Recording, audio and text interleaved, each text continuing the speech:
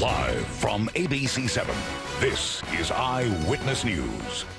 On the southeastern edge of downtown, near the rail yards along the concrete shores of the LA River, one of the city's newest developments seems impossible to ignore. It's massive. Just loved it. It's uniquely sited. One Santa Fe is billed as an urban community, a sprawling, mixed-use development which includes 438 apartments and dozens of retail storefronts. I think the way that people are living is shifting rapidly. Charlie Rose works for Canyon Capital Realty, which financed the $2 billion project. We saw that One Santa Fe would be the capstone for what is already a very vibrant community, and the mass of One Santa Fe has really allowed it to be that.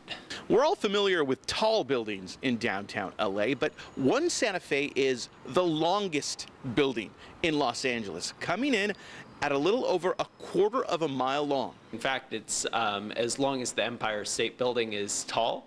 The two rectangular buildings are meant to look like passing trains.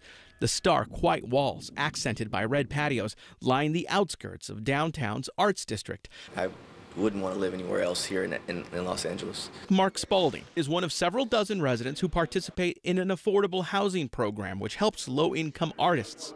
I was fortunate enough to get in on that. A total of 88 units here have been designated for low-income residents.